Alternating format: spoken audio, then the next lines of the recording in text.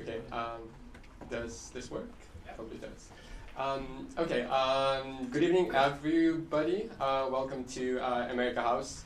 Welcome to the presentation on lobbying in America, lobbying in Ukraine. what are the key similarities and differences, and most importantly, what can Ukraine learn from American experience.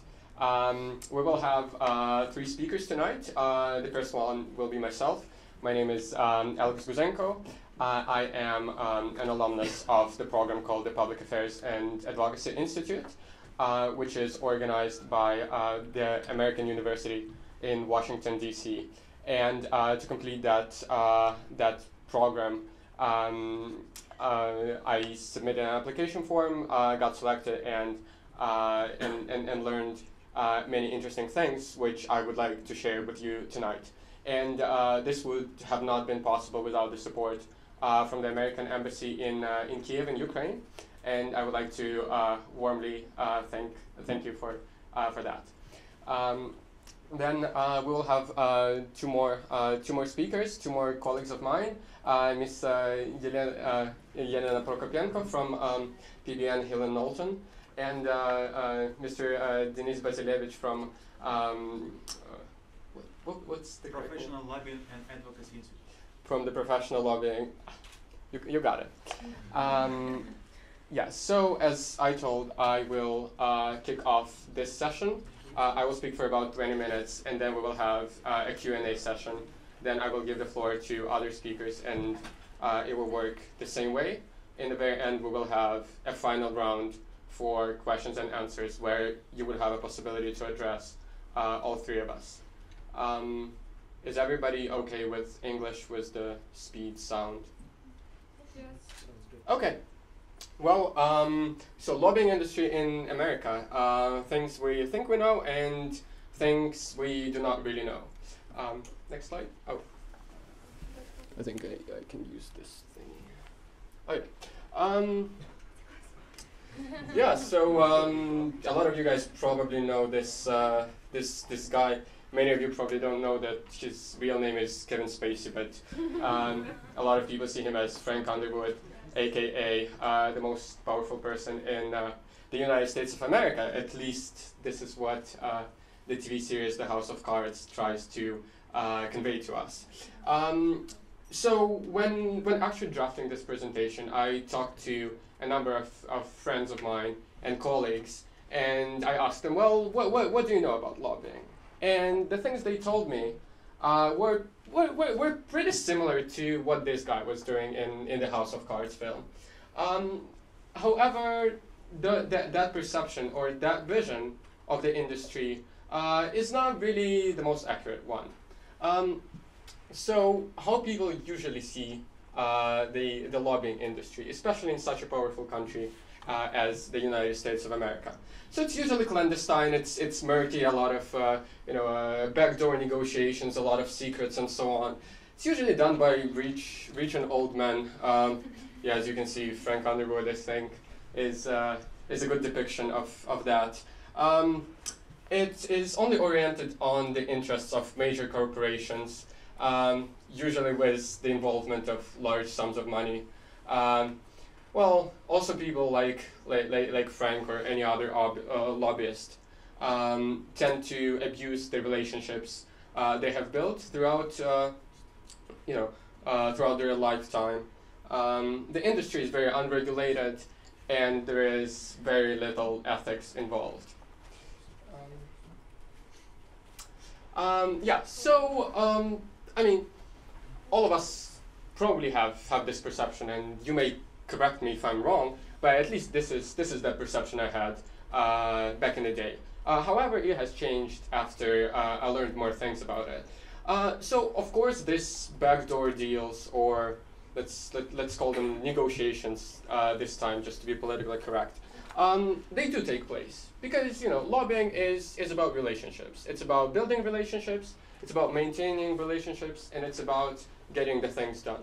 However, this is only the tip of the iceberg, and this is something we think we know. So this process of directly talking to people, it's direct lobbying. You go to somebody, you talk, you get your message across, and hopefully you get your things done. However, to get your message across, there has to be a lot more work to be done, and all this all this work implies many things. It implies coalition building, media strategy, messaging, mobilizing grassroots, grass tops, managing events, fundraising, working with your electorate, working with opposition, and so on.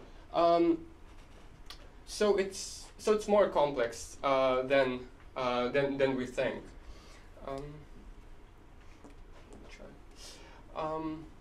So what is lobbying, and why do we have it?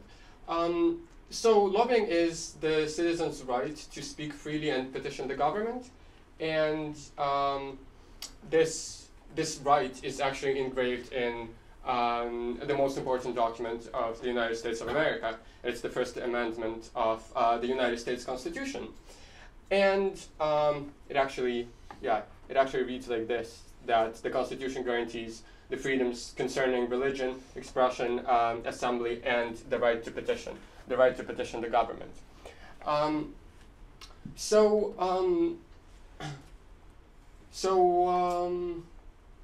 When we elect officials to represent our values and our viewpoints and wishes in the government, elections is not sort of the only point of interaction to that. There is also the fact that we have to maintain contact with those legislators to make sure that our concerns and our wishes are reflected in the specific legislation.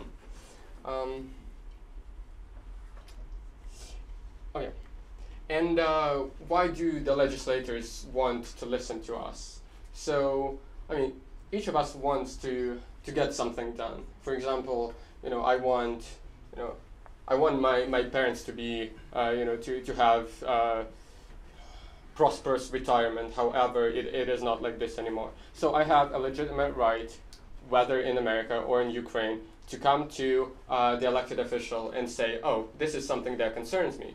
And in order to win over my vote in the next election, you have to listen to what I say, because I will be listening to, because I will be electing you for the next term. All of the officials, their target goal is to get reelected, and that's why they have to listen to their electorate. And this, therefore, opens a window for communications, for being listened, and for your ideas as a citizens to be reflected in the legislation. To sort of explain the entire story of lobbying, I would like to bring the following story. It's the story of this guy, Bill, and he's 14 years old, and Bill is a dog lover. He wants to get a dog. However, his parents, you see, pretty strict.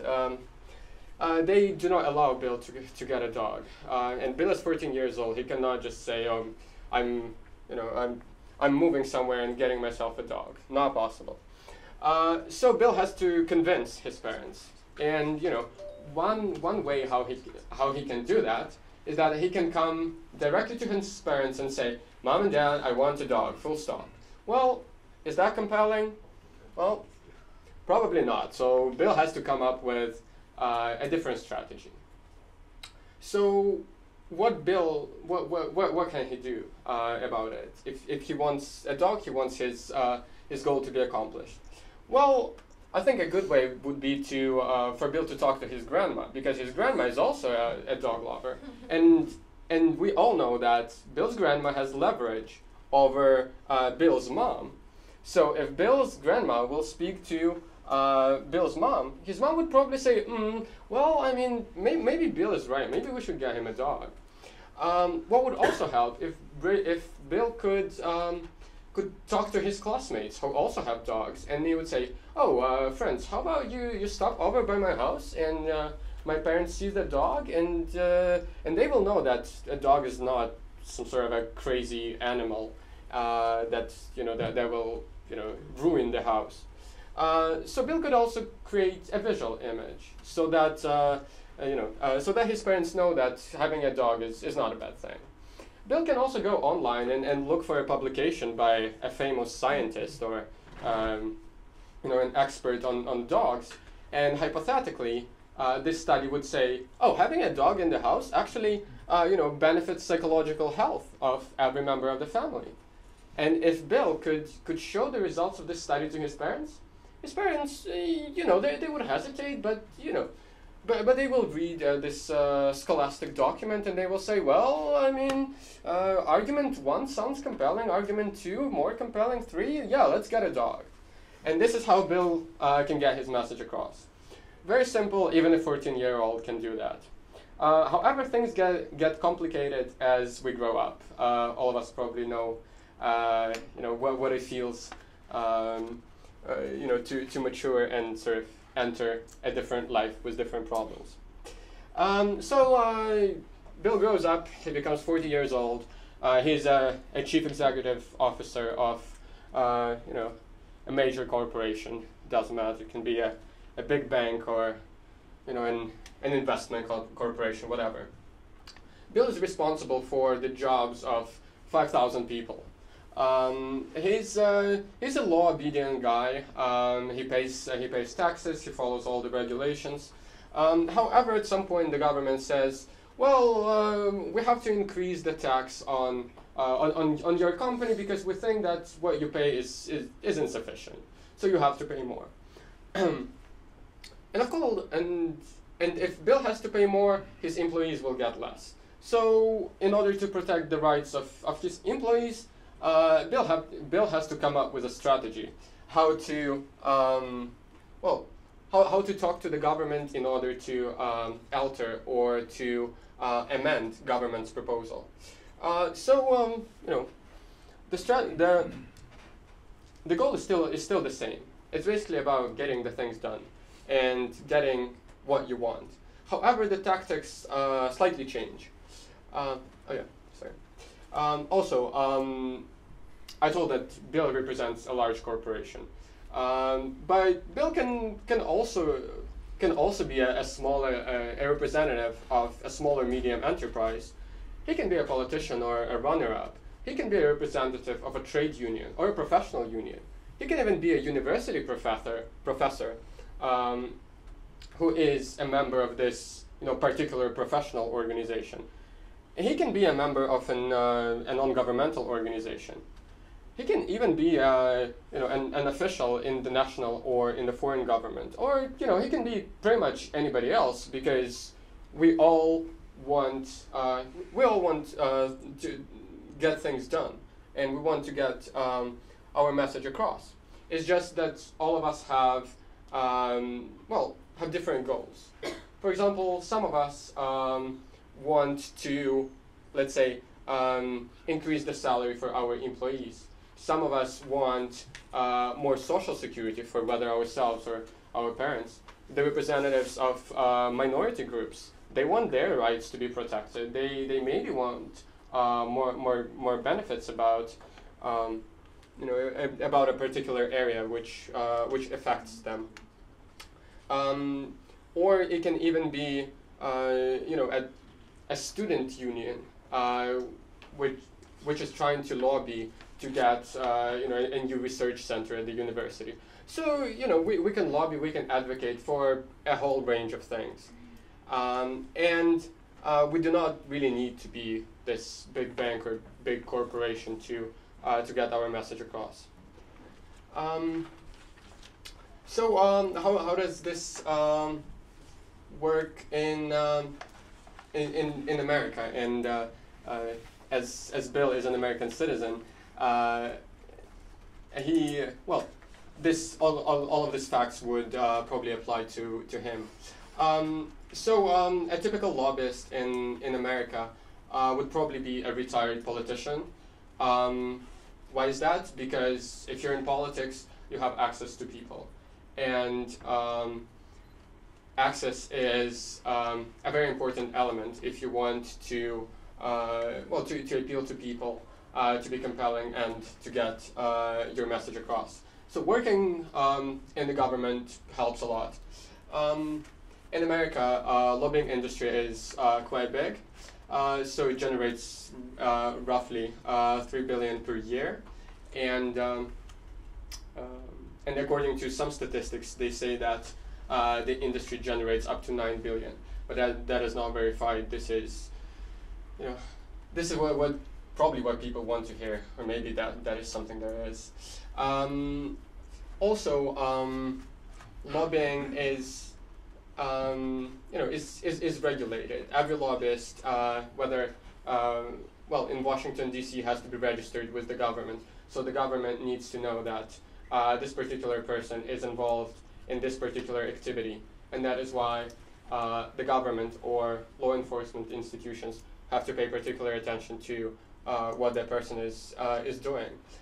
So a lobbyist is somebody who spends more than 20% of his time on lobbying activities. And in 2014, there were almost 12,000 people who are registered as lobbyists, and roughly 87,000 people who deal with government relations in one or another way. Yeah. So I mentioned a lot of times that the goal of the lobbyist, or the target, is to get things done, to get your mission accomplished, to fulfill your objectives, and like in Bill's case when he was 14, or like in Bill's case when he was 40 years old. You want to accomplish things. However, the mechanisms, even though they resemble, they become more complicated. They become more complex, more sophisticated, and unfortunately, there is no magic formula for everything, because there are so many issues that concern us on a daily basis.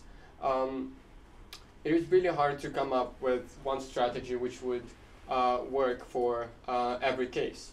However, a few useful mechanisms which you might find useful if you would like to pursue in this particular field. So it would be helpful to right from the scratch define your goals, define your objectives, and time frames. Also, it would help if you could identify people who are on your side, who are like-minded individuals, then to identify those who are undecided, whom you can pursue, and you also need to identify those people who are against your particular cause. And once you know those people, and you've done your proper research about both the topic, the solution, and your stakeholders, you go and you talk to the stakeholders. You say that my issue or my concern is also your concern, because we share this and this, because we have a lot in common. Once you identify all the stakeholders, you can gradually amplify your message, and spread it to the people. And if people know about your concern, people will get on board with you. They will help you to get this message across to the politicians, because in the very end, it is the politicians or the legislators who make the final decision. Also, once you will start your lobbying activity, to maximize attention to your issue or to your concern, getting some media exposure is definitely essential. There are multiple ways how you can do it. You can do it the way that Donald Trump does it. Accuse people and create some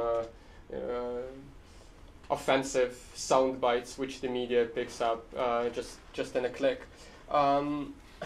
or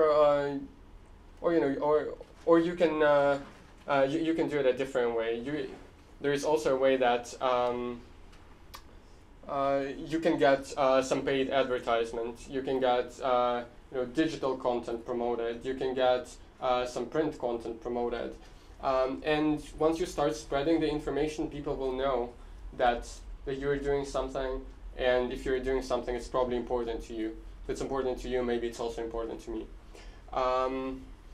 And yeah, and this is basically the same as mobilizing grassroots and grasstops. So grassroots are regular people who read the news, who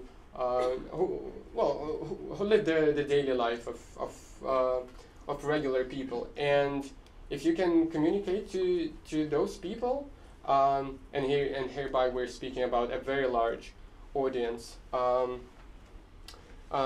you can unify them, and if they're unified, they can get their and your message across to the politicians. It is also essential to study what the opposition is doing, because if you have something in mind, probably your opponents also have something in mind. And this may not always go in line with your vision or with your goal. Also, fundraising is a very, very important thing, even though it's down to the bottom. But we have to pay for everything in this world. So fundraising would definitely be an asset. And in the lobbying business, there is pretty much no limit. Your campaign can cost as little as, let's say, $50,000, or it can go up to 50 million, 100 million, and so on. It really depends what kind of message you're trying to get across. And also depends if you are a student organization trying to lobby for a student cafe or another couch in the dormitory, or if you are let's say a trade union which brings together some 10 or 12 million of people. And then as we have also talked, it also helps a lot if you know the legislator in person. If you can dial the phone number and say, well, how about we have a meeting? I have this concern. Maybe you could help somehow, or maybe you can advise what would be the best thing to do to protect my friends, or my family, or my fellow members in a trade union or organization or company. So because we are very short on time and we have 2 more speakers, I would like to highlight that all of these things would probably take hours or even days to talk about and to explain. However, I think all of us will stay here after the event, and we would like to, and if you have some time and willingness to learn more about each of them, we would be very happy to tell about it. However, I would like to wrap up with my presentation with the last thing called ethics, because in the very beginning we talked about this guy Frank Underwood. Like any other person wants to get things done. However, the means or the channels that he's using, they're not very ethical. So in America, it's unlike in the House of Cards, to be serious. It's a very regulated industry. There are certain do's and don'ts. And also, as I mentioned, every lobbyist has to be registered with the government, which means that his activity is monitored. There have been numerous scandals about the industry, about legislators abusing power, about lobbyists doing some ethical things, which resulted in things which are even worse. Because there was some murky, shady business being done for a long time, in 1995, in the United States, there was adopted a Lobbying Disclosure Act, which actually brought a lot of clarity and shed a lot of light on the industry. And this is the document that required every lobbyist to register. Also, an important thing is that this document regulates how much money you can spend, and it also says that you cannot do certain activities. For example, buying a dinner or a drink in a bar to a legislator is also illegal because you cannot spend, I think, more than $5 when you're meeting the legislator. So it's a very interesting environment, and it takes a lot more time to explain it in detail. Probably takes more than 20 minutes. However, I thank you for paying attention, and hereby I would like to open the Q&A session. I'm Elizabeth. I'm a student. I would like to ask you, can you clarify, Alex, about grassroots and grass tops? How can lobbyists mobilize them? Thank you. How can lobbyists mobilize grassroots and grass tops, and who are they? I mean, grassroots and grass tops. Mm-hmm. Okay, so grassroots are regular people like you and I. Regular people who read the news, who go to work, who interact with with their friends, with their colleagues. And grass tops are those individuals who are the leaders of an opinion. Mm-hmm. So let's say a politician, or a famous journalist, Mm-hmm. or a famous researcher, or this whatever guy on your favorite TV show. He's also an opinion leader, and he would be considered as grass tops. How can a lobbyist employ both of them? Well, when it comes to people from the grass top society, it's mostly about whether you have a really interesting cause, which would be very interesting to them, and they will instantly get on board with you, or it's also about a personal contact, where you can say, we used to work together, or we come from the same background, and that is why my issue is also your issue, and then it works, what's it called? Сарафанное радио. Yeah, you figured it.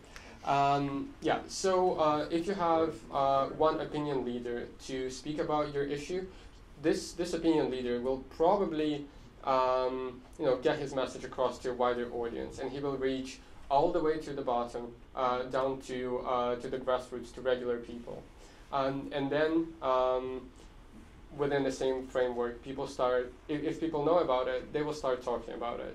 They will spread information, and therefore, evidently, will organize into something and create something. Thank you. Yep. My name is Alexander. Thanks for your presentation. And you said that lobbying industry is monitored. Thanks for presentation. You said that lobbying industry is monitored in US. Who monitors it, and in which way? Just not to allow some violation of rules. Whose responsibility it is? Actually, it's a high level, and we understand if lobbyists work with legislatures, with the government, so it should be very high level agency. Thanks a lot for your reply. Mm-hmm. So by saying monitored, I do not mean that there is one person who comes to your office and sort of checks what you're doing on your computer, or whom you have a lunch meeting, or a drink at a bar in the very evening. What I mean here is reporting. Then when you work with let's say with an NGO, or with a company, with a firm, whatever, union, organization, you have to sign a formal contract. You have to directly disclose that this organization hires me to lobby for their particular cause, to advocate for their interests, and then and with this contract there's also financial liability, because you charge a certain amount of money for your service, and as in any developed country, in the end of the year you have to submit your tax forms and say that I received this amount of money from this organization, and I paid my fair share of tax. So it's mostly about reporting about the things you will do and have done.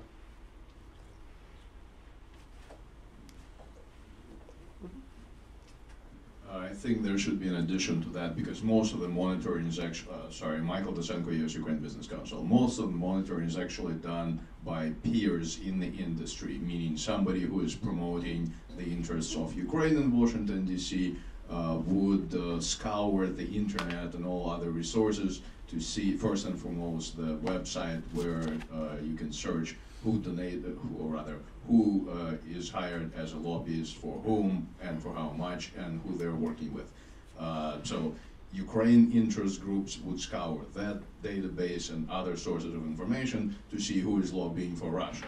Vice versa, the Russian lobbyists would, of course, try to figure out who is trying to thwart their interests. So it's not like a federal agency, really. They do monitor, but it's mostly the peers who refer to the violations. Thanks for the comment.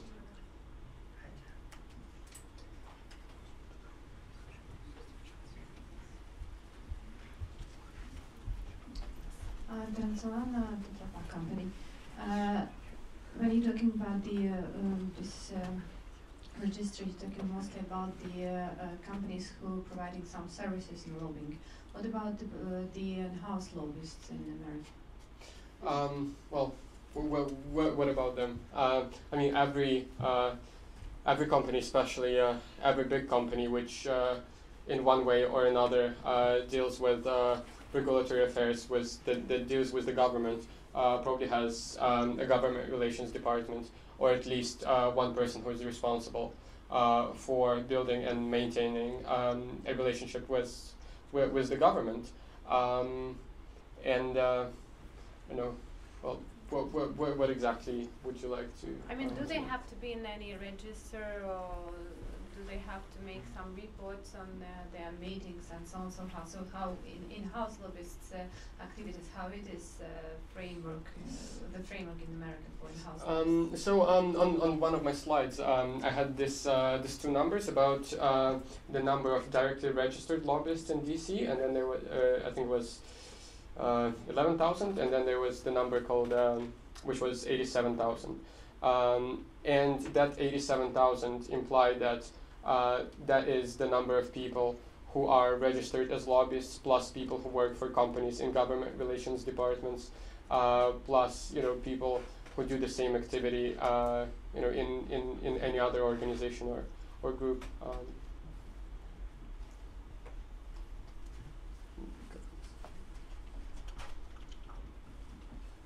Good evening, my name is Igor. I would like to ask, is there such a thing as lobbying on the local level? Can you tell us something about this and how does it regulate? And one more question about what's the difference on such scale, say, lobbying, advocacy, and corruption? Okay. Yeah. So lobbying on a local level is a similar thing because well, because for example in America there is the federal government, and then every state can also define the policy for each state, and the mechanisms how it works are pretty much the same. You have legislators, whether on the federal level or on a state level, who shape policy, and if you want to get your message across, you sort of use the same tools, same mechanisms, in the same way. It's just on the lower scale. And then the question about lobbying and advocacy is very interesting, and it does sound similar that. Lobbying and advocacy are pretty much the same things. However, because lobbying had such a long and not very pleasant history, and I think there was also a study done in 2013 in America which showed that only 6% of Americans see lobbyists as trustworthy and ethical people, and that is why however, that was just the perception because it was not verified by some solid facts and figures. People in this industry sort of made a decision to rename the industry and and call it advocacy. So advocacy is pretty much the same as lobbying, and corruption is a different thing. That's something we do not really want to promote, at least in this event. But I think time. And yeah, I would like to thanks once again for participating, and I would like to give the floor to the next speaker, to my fellow colleague Yelena Prokopenko. Good evening.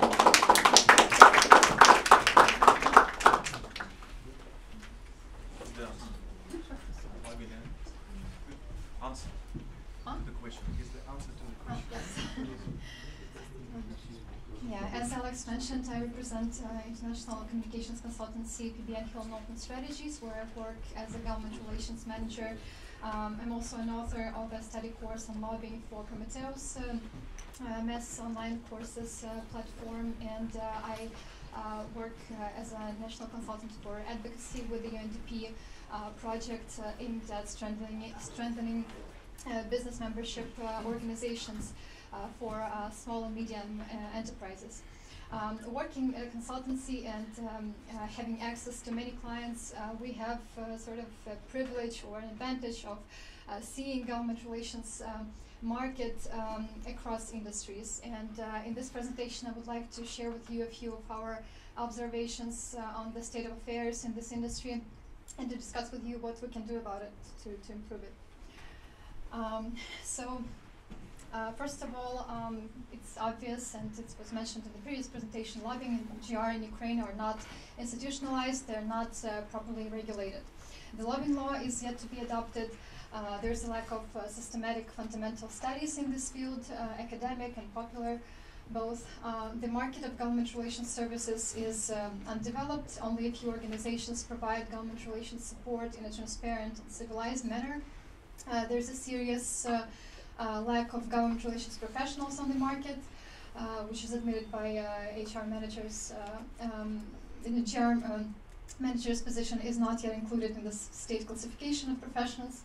Obviously, again, the development of government relations industry is still very much dependent on the activity of the international business in Ukraine, which takes the responsibility to promote best global practices of civilized GR in the Ukrainian market. The most developed GR divisions, GR departments, are traditionally observed in the areas where there's a strong presence of foreign investors and where there's excessive state regulation.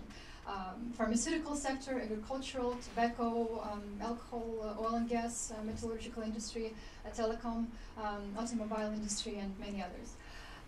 Across industries, the companies that are most actively involved in GR, we can see industry leaders, the biggest companies in their sectors, companies dependent on the state authorities to receive, to secure licenses or other permits for their activity, and those companies seeking to participate in state purchases. Another observation is that professional community or associations of lobbyists and GR managers is still being formed, which means a series of negative consequences. First of all, it's a lack of networking and professional development opportunities for GR professionals. There's also there are also no localized or adapted to the Ukrainian realities ethics codes for lobbyists and GR managers, and most importantly, there is no proper body to oversee lobbyists' adherence to the ethical principles and who could impose sanctions in case of their breach. Also, there's a clear lack of understanding of the content and the value of GR among organizations. particularly among Ukrainian companies, among domestic companies. To me, as a practicing lobbyist, it's a very unfortunate observation, because I believe that the role of lobbying and advocacy in advancing your organization's agenda is great, and the potential is yet to be unleashed. First of all, government relations engagement ensures advantageous positioning of an organization among stakeholders. It helps to raise an organization's profile and name recognition. It helps to avoid various crises, legislative, regulatory crises, and most importantly, it helps to transform an organization from a passive object of regulation, fully dependent on the regulator's will, into a full rights participant of the policy process.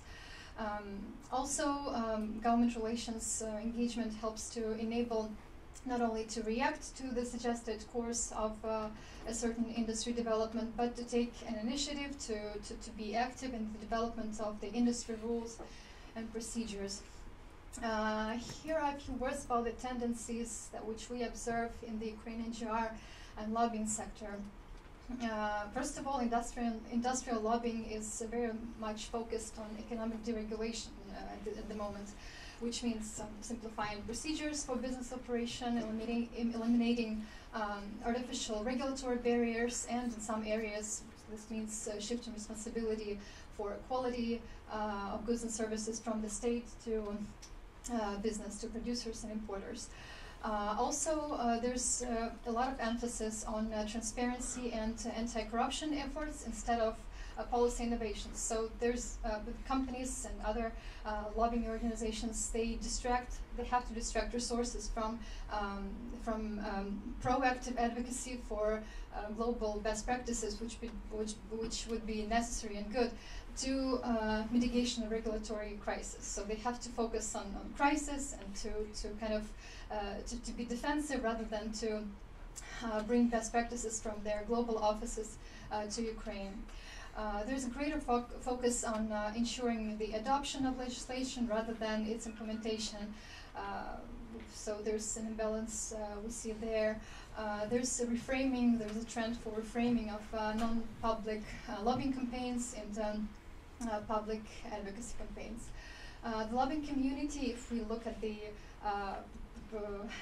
setup of this community and who represents it, we can see, first of all, industry associations, business associations, in-house GR professionals, both in business and in the civil sector, government relations agencies, and law firms. And of course, there's still a lot of gray-black insider lobbying, which means lobbying by government officials in the interest of private entities, and it still accounts for a large portion, large share of all lobbying transactions in Ukraine.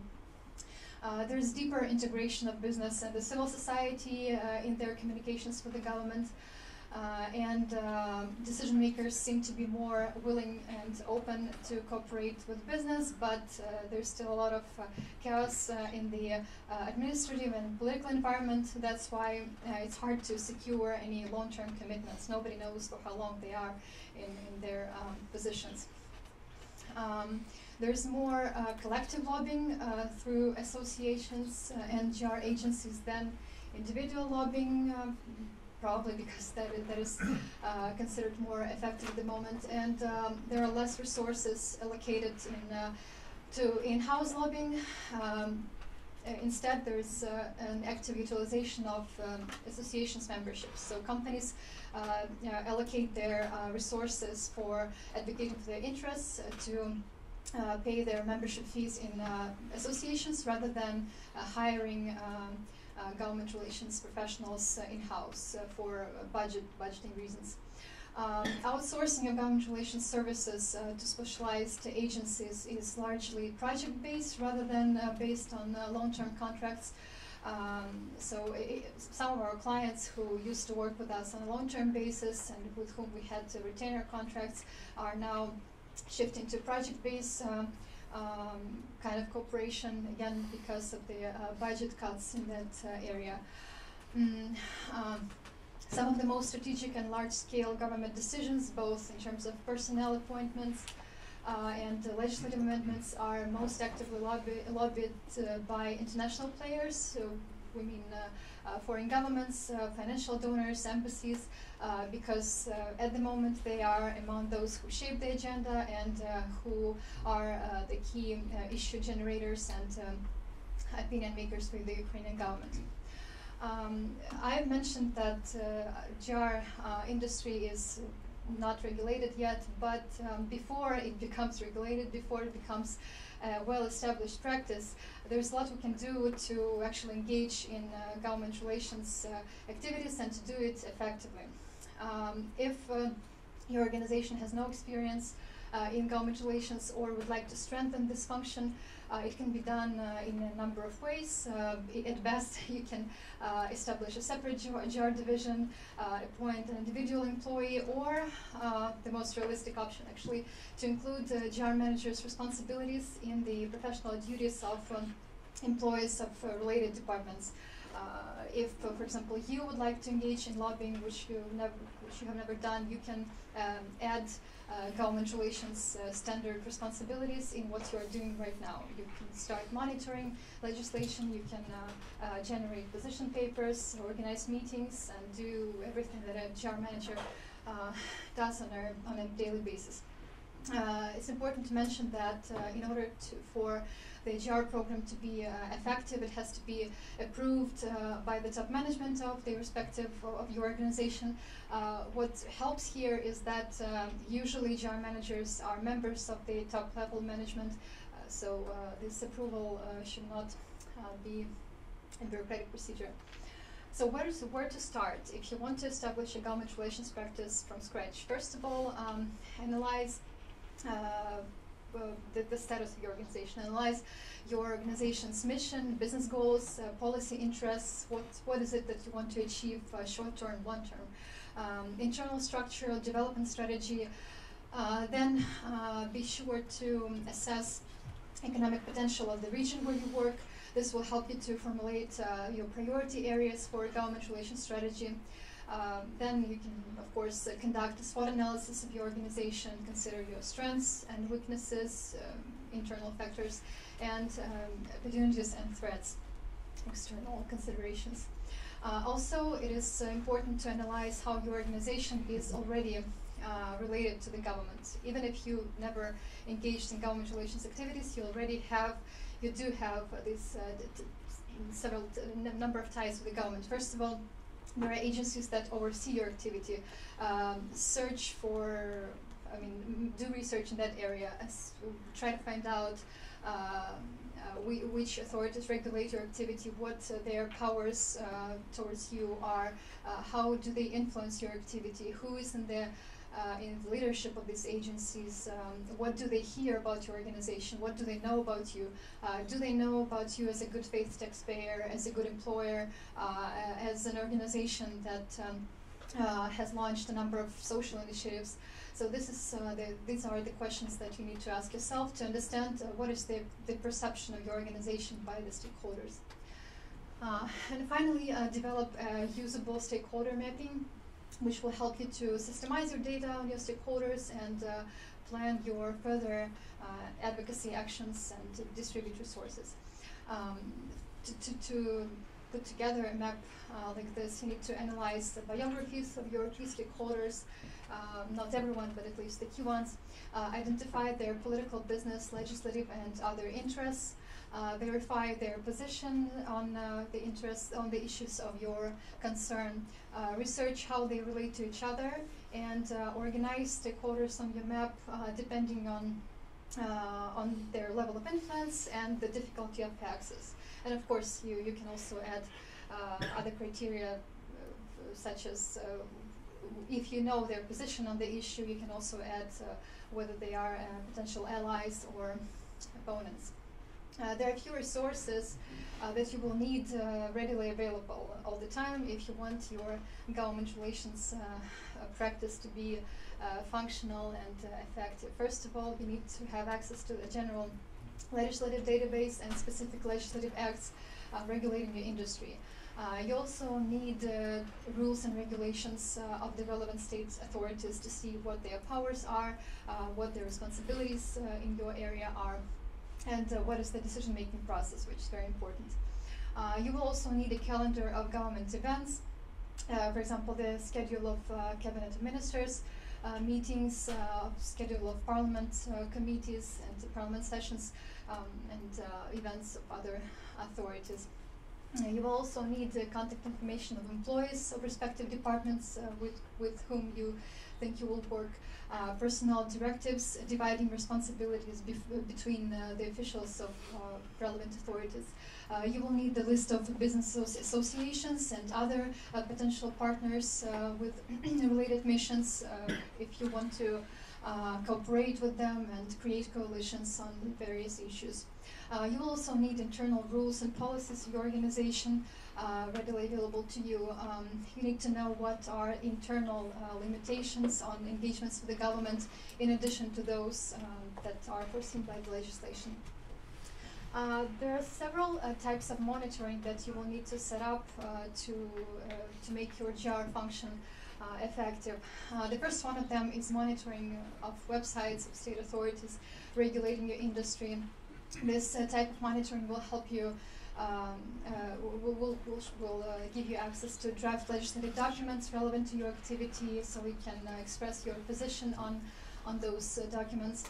You will also see programs and action plans of relevant authorities because it actually helps to know what those programs say, because you can refer to them, you can appeal to them in your policy positions, in your position papers. You can say that here in this item you refer to a certain activity as your agency's priority, and here is what we propose in this regard. So be sure that you know what action plans and programs of your relevant authorities are.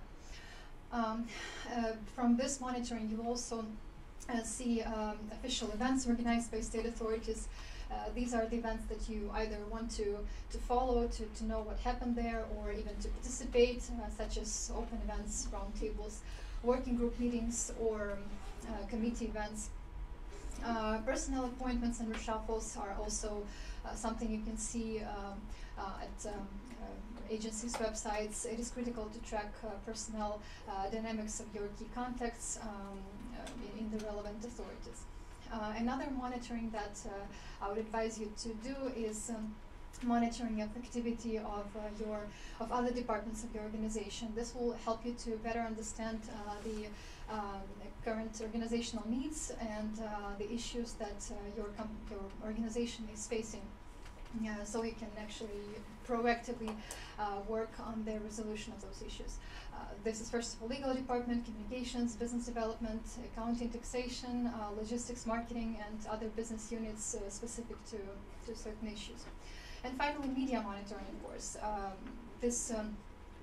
You can track what the media say about the key stakeholders, key state authorities that you work with, officials you work with, or are interested in political developments and international events with Ukraine's participation. All this will help you to put your positions, your ideas into perspective, into an actual political and legislative context. What does a GR professional do on a regular basis? First of all, he or she ensures loyalty to authorities and other stakeholders to the organization. Also, a GR manager identifies organizational interests and defends them before the state authorities. Another purpose and goal of a GR manager is to monitor, analyze, and interpret, most importantly, legislative and political dynamics and their consequences for the organization.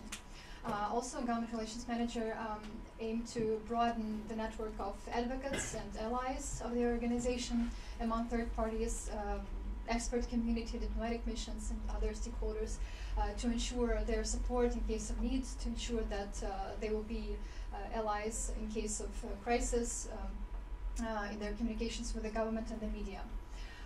Also, a government relations professional creates temporary coalitions on policy issues with allies and plans advocacy campaigns and helps implement them. If a GR manager cannot perform all those functions personally, he or she should at least coordinate them personally. Here's a potential lobbying toolkit that you will need to set up in order for your government relations department to be functional and effective. Of course, this toolkit will depend on the nature of the organization, on the legislative environment, on your customers, and many factors. But generally, government relations and professionals and lobbyists they use the following tools: political and policy analysis, legislative and regulatory monitoring, setting up an early warning system to avoid regulatory crisis, development of a safety network of government contacts at all levels: international, national, regional, intelligence gathering, cross-checking and analysis of insider information, development of effective lobbying letters and position papers, organization of government meetings at various levels, holding public events such as conferences, roundtables, and building project-based coalitions and ad hoc alliances. This is, of course, not, and here a few more. Client representation in business associations is one of the things that are in the realm of responsibilities of government relations professional.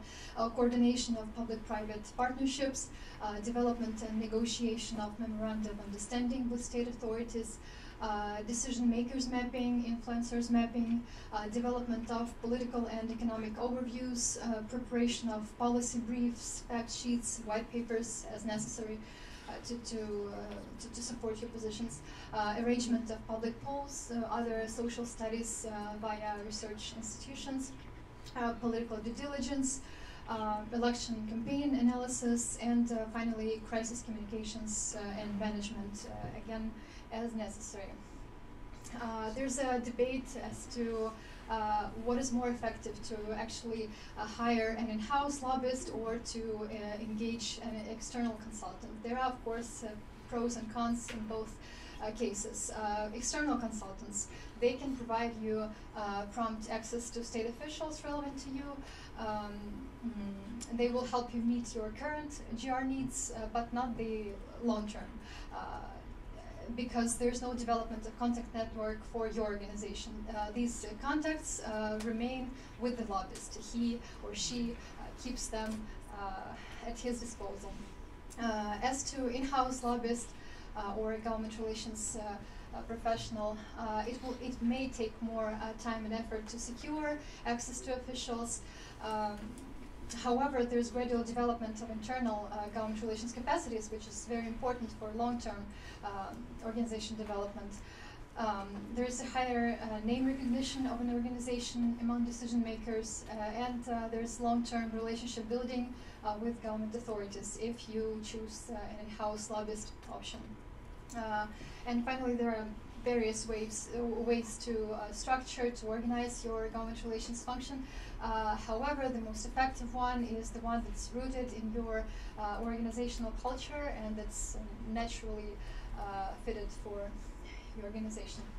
And I would like to share several keys of effective lobbying. Of course, this is not an exhaustive list, but just a few that you might find useful. First of all, you need to align your corporate business objectives with the country's national strategic interests and policy realities. Secondly, you need to identify key stakeholders and their issue positions. As I mentioned before, you need to develop a network of reliable contacts on various levels, and not only in the government but also in business and in the civil society. You need to acquire in-depth knowledge of legislative procedures and political environment. You need to study international experience in your policy area, in your industry. You need to also serve as a valuable resource of industry data, industry analysis for state officials. You need to educate them and to educate them on your policy positions. And of course, it's very important to understand all sides of the issue at stake in order to be able to defend your position. You need to demonstrate social value or vice versa, or negative consequences of an issue position. You need to show that it's not your corporate interest only, it's actually aligned with the interest of the consumers or patients or the people. You need to evaluate the effects of your suggested position for the power balance in the respective state authority. What I mean by that is that you need to evaluate how the support for your position will influence the life of the official, basically. How does this influence his or her re-election prospects, reappointment prospects, and the political weight of this person in their respective authority. You need to emphasize your corporate value and your corporate values. You need to act like an expert, demonstrate leadership, demonstrate confidence, and it's also important to consider the risks presented by vested narrow interests, and you need to think how to mitigate against them by increasing transparency around the issue and using your allies both on international and national levels. You also need to appeal to the official's primary motivation. Again, here you need to do research to see what the statements of an official have been in the recent period, what legislative initiatives this official generated, and of course I don't mean financial motivation or any other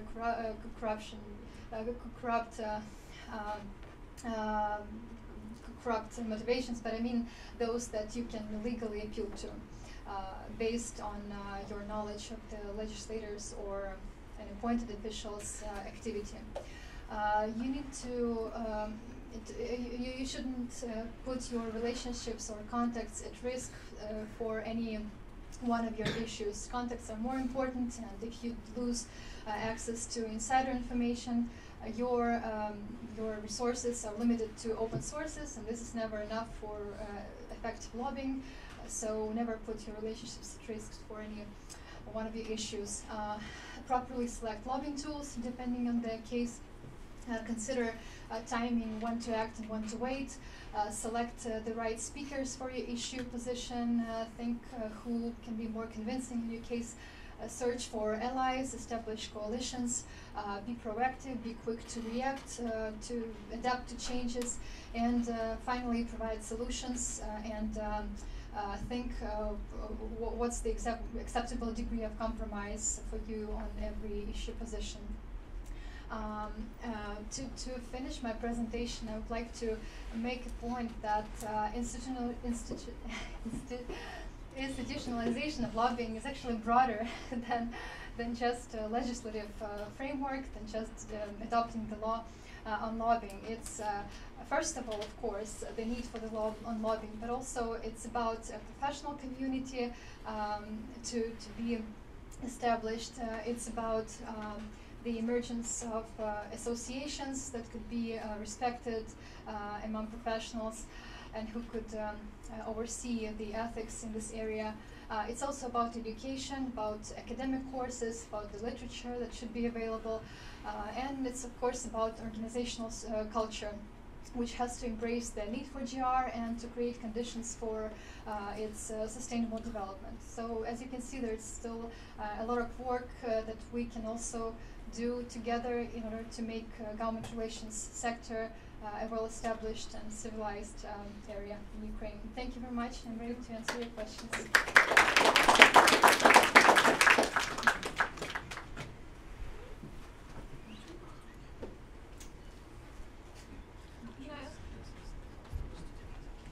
Thank you.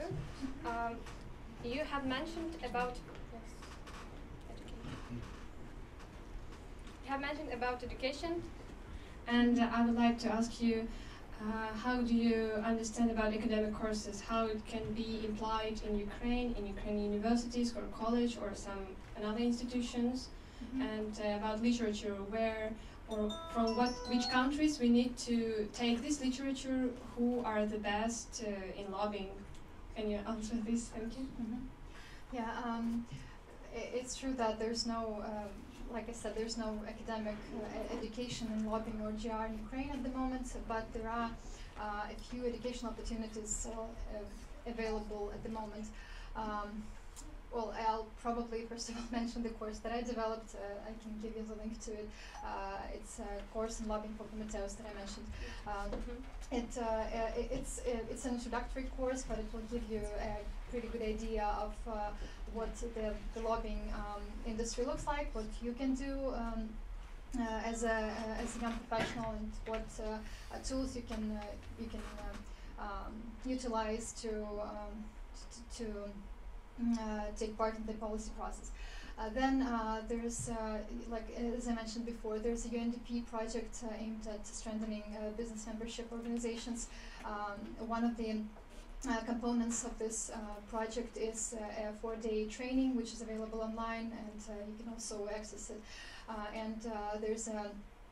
There's a handbook that's soon to be published on advocacy and lobbying in the framework of this project. I mean, it's a broader publication, but advocacy will be one of its components, and again, I can give you a link to that.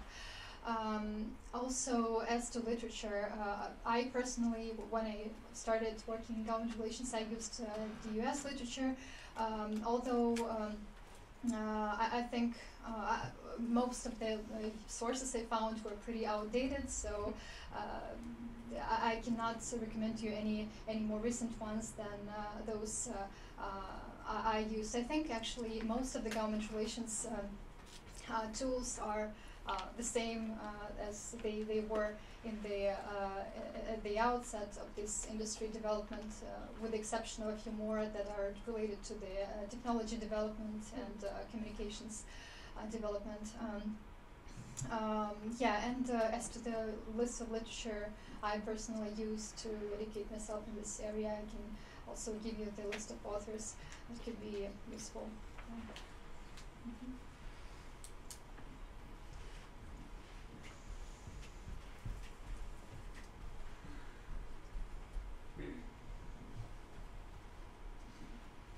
Thank you for the presentation. For me, it was a lot of theory here.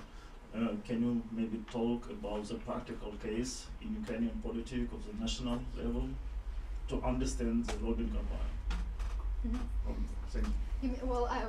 You mean just a brief overview of a case? I mean some case, in this year, maybe. The most recent and the most interesting case that I worked on recently was the case for our pharmaceutical client, where we worked against the initiative to ban advertising of medical products in Ukraine, and we effectively ensured the cancellation of the draft law that was aimed to ban all the advertising of medical products. To give you a brief idea of what we did, first of all, we of course analyzed what a certain draft legislation means for our client, what consequences, what financial losses the company will bear if it is adopted. We first of all met with a representative of the initiator. We understood his position. We realized that it's probably more effective to work indirectly through other members of the profile committee and other committees. We also engaged our business associations we work with and generated policy position papers from associations. In addition to business associations, we involved an association of advertisers and patients, so that we demonstrate to the legislators that our position is not about business only, it's also about the independence of the media, it's also about the freedom of speech, it's about patients' rights to know what certain products could mean to them. So that was the coalition building part.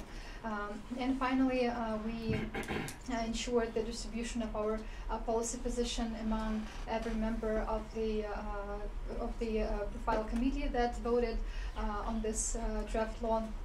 And we made sure that they do not support it, and the decision was the decision that the committee made was to not recommend to take this draft law to the parliamentary session. So that was the most recent and the most interesting case that I can remember. And initiatives like this, they emerge every year or two. That's why we also think of a long-term strategy of not letting advertising of medicines be banned. Another thing we do is we keep informing our stakeholders on what this initiative to ban this advertising may mean. We conduct public events to attract media attention, to involve experts who can also share their opinion on this. And again, it's all about adding publicity to the issue and finding your proper allies, not only in business but also in civil society, patients, advertising associations, and others. Yeah. In your practice, would you say most of the effort is going toward getting a certain law or sub-law act passed, or to stop them? Because in Washington they say it's more important to stop things from being passed than to actually get them passed. And has this changed with the new government? With the new meaning, Yanukovych government as opposed to the after-Maidan government? Thank you. Mm-hmm. I would definitely say that stopping a legislative initiative is easier, and it's something you can do in a shorter term than making something be initiated from the very scratch and be passed. So, and I don't think this has changed since the previous government. At least I do not see any specific change in that area. Maybe my colleagues can say more about it, but yeah. I think like I mentioned earlier, unfortunately the business has no time for the luxury to initiate good things. It spends the whole time defending itself from the initiatives that can actually over-regulate business. That's why it's the government that initiates and the business that tries to stop. So this is unfortunately the divide. No. Yes. Probably the last question, because we are really short on Yes, time. thank you very much for the invitation and for the fruitful event today. Would you please tell for the question only if you know what we call in Ukraine political corruption? In United States we call it political lobby of the commercial interests. Would you please describe, if you know, what is the United States regulation of political lobby of commercial interests, and what is the difference really of the corruption and political lobby of commercial interests? Thank you. Well, the regulation of lobbying in the United States was discussed by Alex before. I will probably not go into details on that, but there's a clear difference between corruption and lobbying, but the problem is that there's no legal definition of lobbying in Ukraine. That's why the stereotype is that lobbying has this element of corruption, which we believe is not true. If you select lobbying instruments that are transparent, that are not behind the scenes, but that can be tracked and shown to the public if necessary. So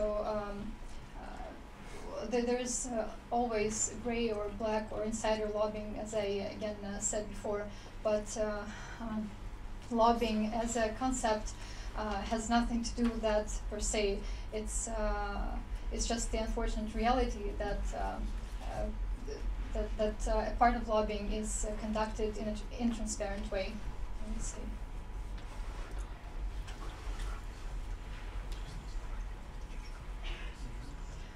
Yeah, I think we should stop here because we have one more speaker and we are short in time.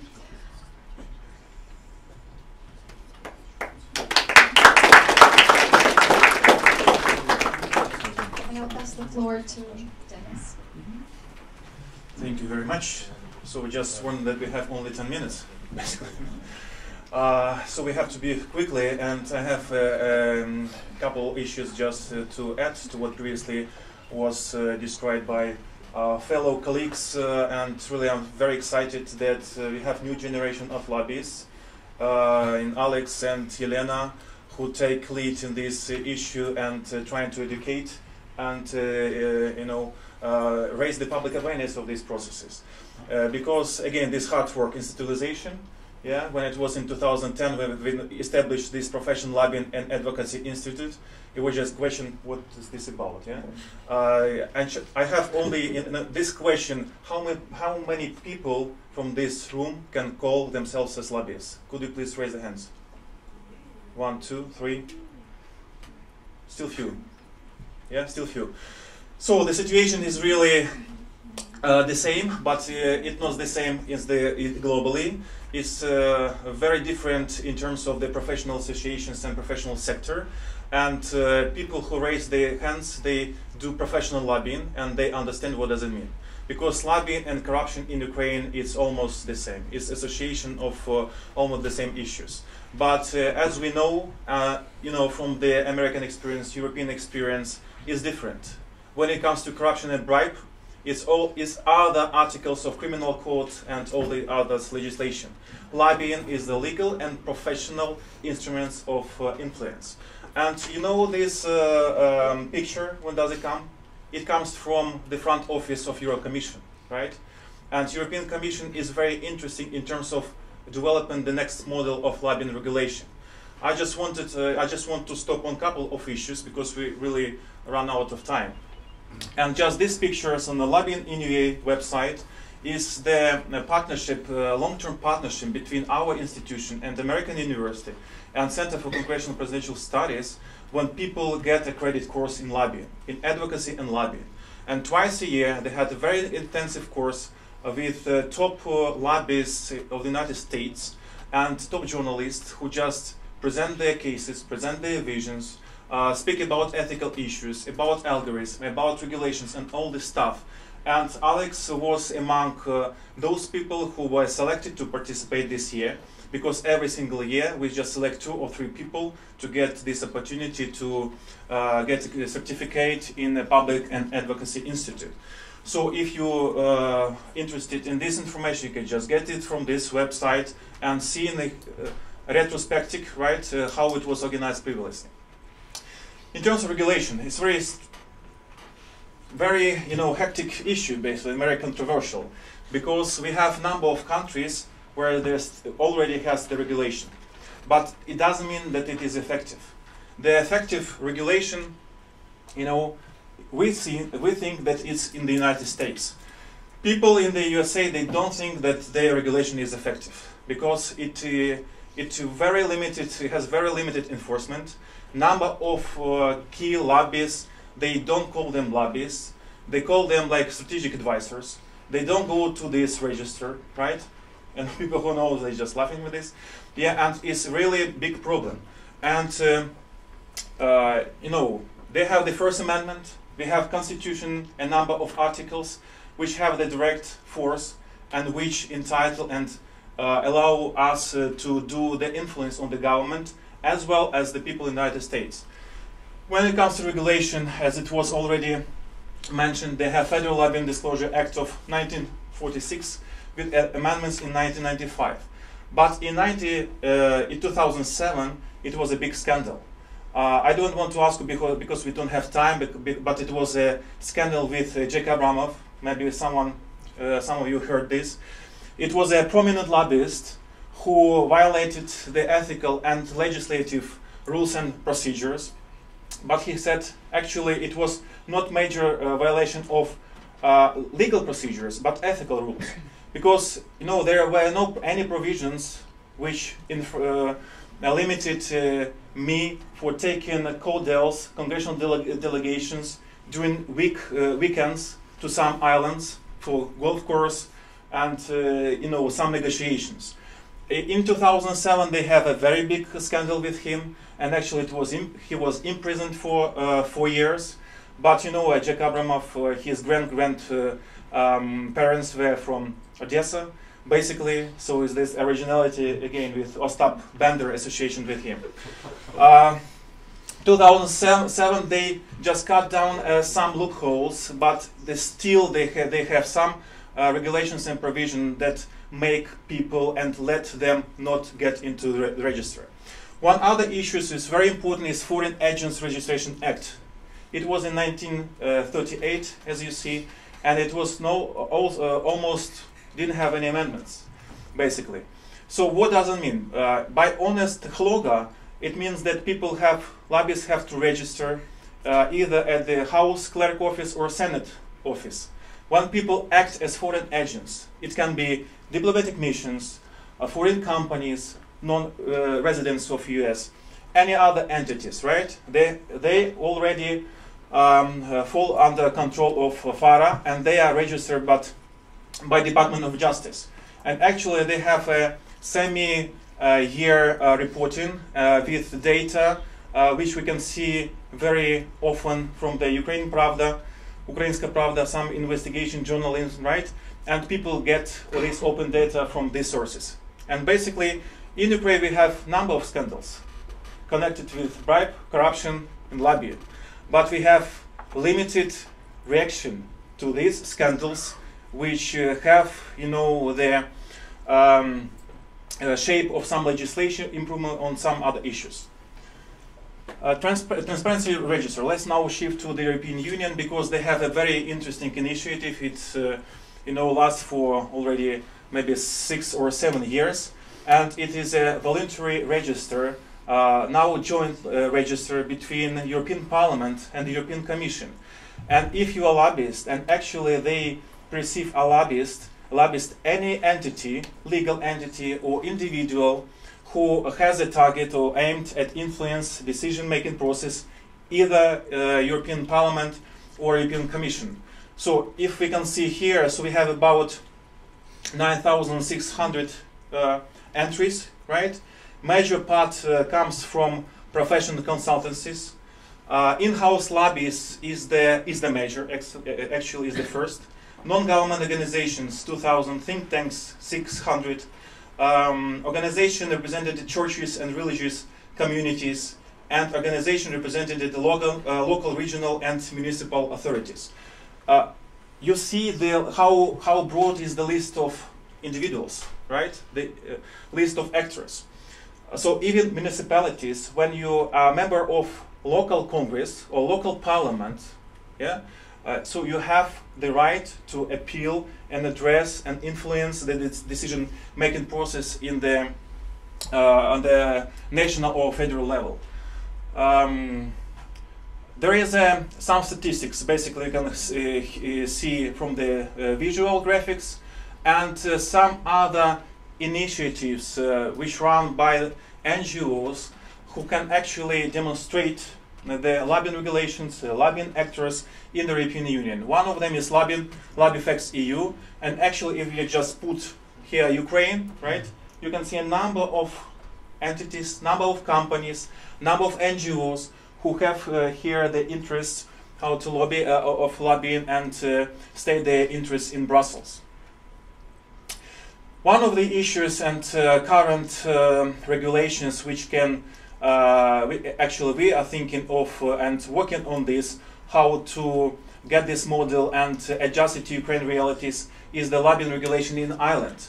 In Ireland, it's a relatively fresh regulation. It was adopted in March 2015, but after adoption, they foresee some transition period. So they just put a website, they put there all the guidelines, all the procedures, and let people half a year to get acquainted with this, to understand what are the issues, what are the goals. Are they fall under the category of lobbyists? And here you have a 3-step test just to identify if you are a lobbyist. And then, starting from the 1st of September 2015, it was actually enforced, and in January they foresee already to make the first amendments based on the experience and the practice of implementation. And here is the separate agency was established, which is Standard in Public Office Commission, which entitled to monitor the data, to monitor the register and react. There is a very big initiative, actually, again, jointly by leading NGOs, international NGOs, US and European, international standards for lobbying regulation. Right? If you just go to the site, you can see all the principles, all the recommendations, all the points which they raised and they recommend for local national agendas. We can go through there, and regulatory scope, for example, we have definitions of lobbyists.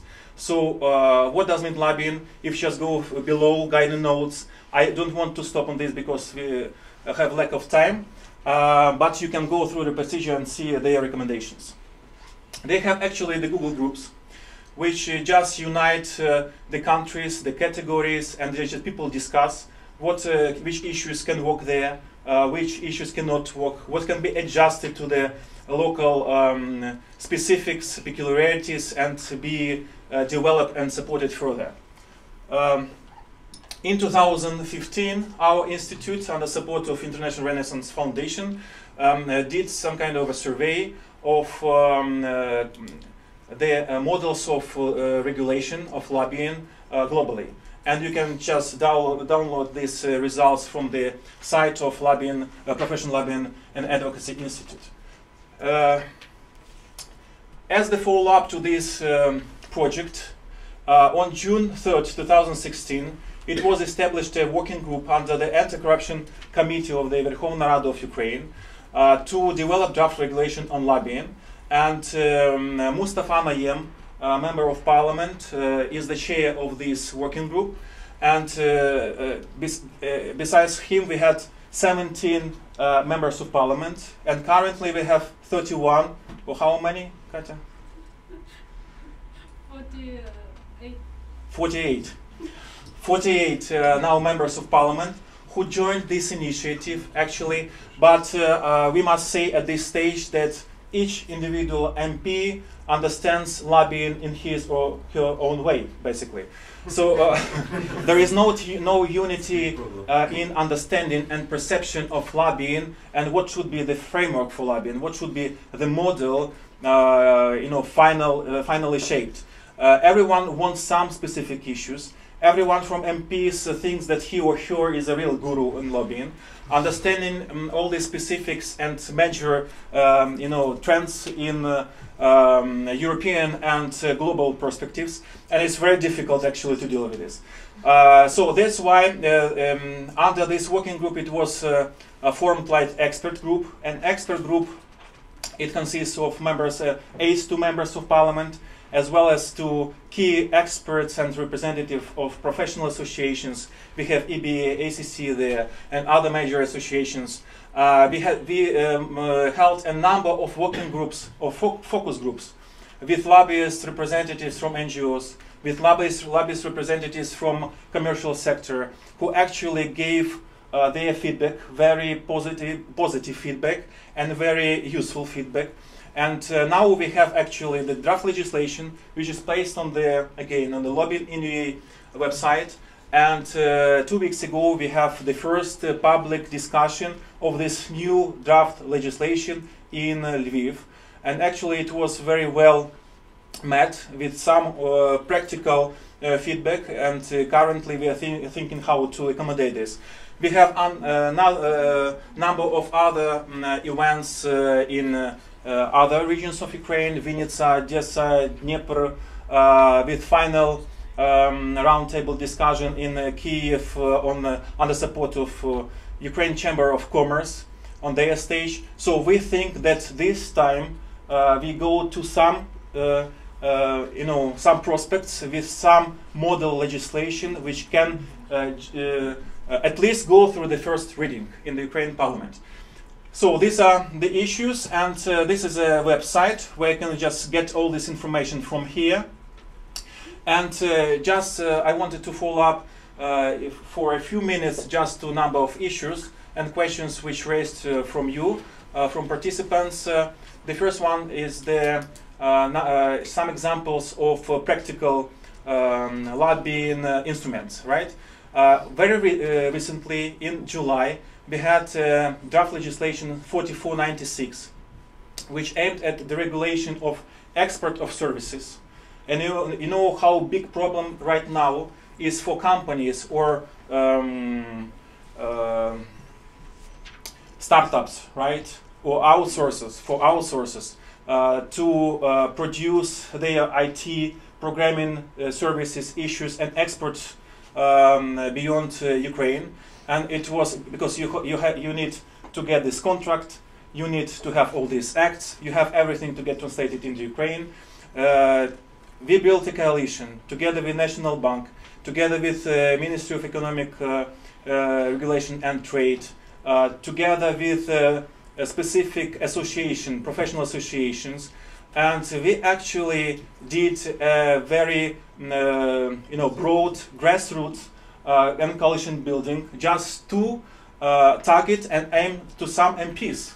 For example, Alexandra Kuzhy, who was against this, right? And to identify the key stakeholders is very difficult, actually. To identify is not difficult, but to react and to approach is very difficult. So each individual stakeholders has an individual approach with individual message and slogan. And it's very necessary to understand how big is your support, how many people is behind you, right?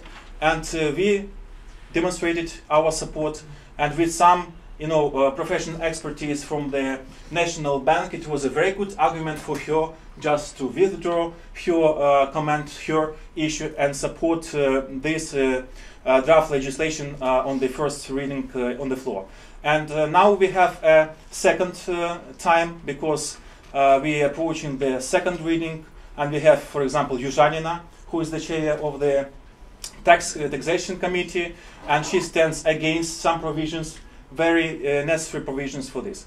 And other issues is local lobbying, local regulation in the United States. You know that each state of US has their legislation, their provisions, their models of regulation of lobbying. I don't know any states which doesn't have this regulation. All of them have. And if you, for example, head of subcommittee or committee or budget committee of Maryland, and from one side you can be object of lobbying and can be approached by stakeholders in your state, and but the budget process, it takes maybe 3 or 4 months, right? The rest of your time you can be a subject of lobbying at the federal level. And we have a number of examples of such people who are lobbied and can be lobbied and can lobby. And actually one of the issues in the States which is interesting and in the European Union is the state enterprises, right?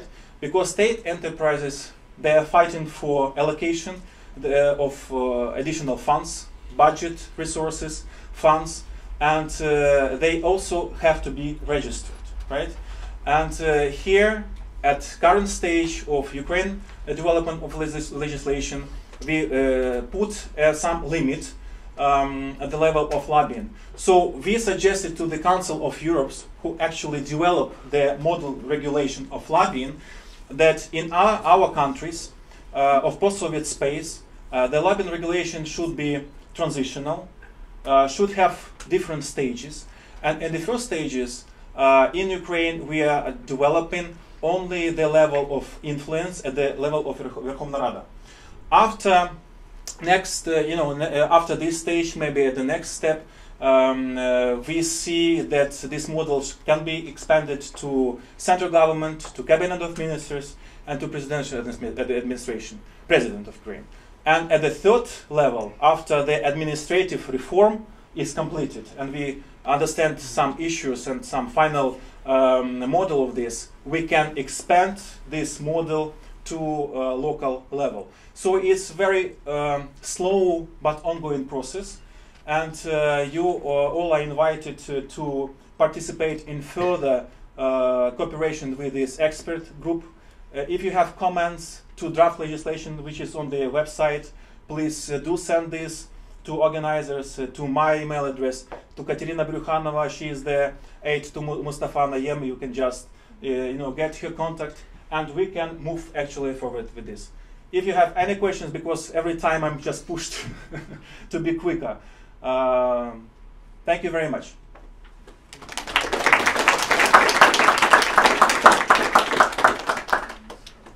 No questions? We can continue downstairs because we have to close and clear the second floor for a while for technical reasons. Okay, okay.